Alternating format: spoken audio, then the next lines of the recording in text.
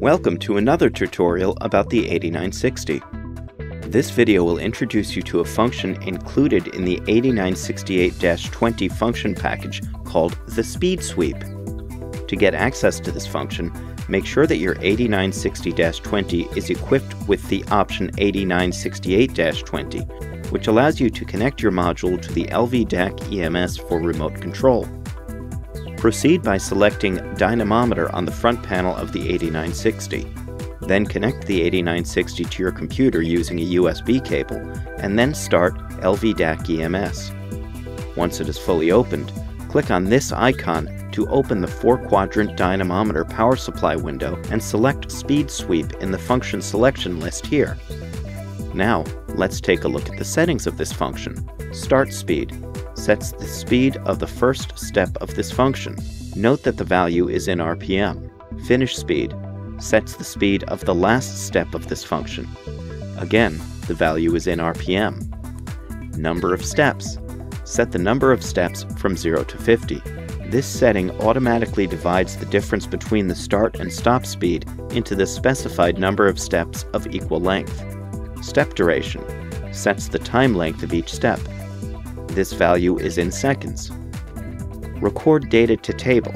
By clicking Yes, you allow LV-DAC EMS to record the data of the meters here and print them in the data table automatically for each step as long as your data table is set correctly. For information on how to set the data table, please refer to the video on the data table and graph for the 9063 data acquisition module. Pulley ratio. Every LabVolt motor is equipped with a pulley for easy coupling that can vary in size from one motor to another. The number you see here represents the number of notches of a pulley. The left number is for the 8960's pulley, and the right number is for the motor you want to couple to the 8960. For the information in the meters here to be correct, you need to set the right pulley ratio here before testing. In this case, the motor attached to the 8960 has a pulley of 24 notches. This is the right ratio. Thermistor type. Choose the thermistor type function for what you want to protect. Type 1 is for nickel metal hydride batteries, and Type 2 is for the LabVolt motor. Status indicates if the function is started or not. Here are the meters showing the parameters at the shaft of the machine under test, the single refresh and automatic refresh button, and finally, the Start-Stop button to control the function. You can also find a graph explaining the function.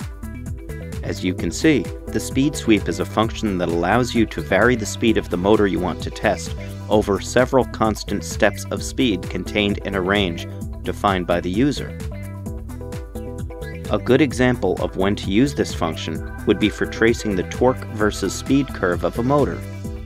In this demonstration, I will be tracing that curve for an induction motor in real time to give you a general idea of how easy it is with the speed sweep function. All I have to do is configure the data table and the graph so the data recorded using the speed sweep will be automatically printed in the graph. Once done, I select my start and finish speed, which here is from 1800 RPM to 0 RPM. I choose how many steps I want. Here, 10 steps will be enough for a demonstration. Then I set the step time to 5 seconds, I select Yes here to collect the data, I start the induction motor, then start the function. As the steps go down, you will see here the speed value going down and the torque value changing. Each time the motor is about to go to the next step, LV-DAC EMS records the data found in those meters and prints them in the data table. Since this data table is all set and the graph is ready, you can see that the curve is building over time at each new speed step. You can also see that all of the data of these meters is being saved in the data table automatically. You can then draw the couple versus speed curve in less than a minute without manually writing down every piece of data and changing the speed. This function is easy to use and can save you a lot of time. Please note that this function can also be used to test a motor coupled to a specific charge over several speed conditions in a very short or long period of time, without being involved in the process once started. That's it for this tutorial.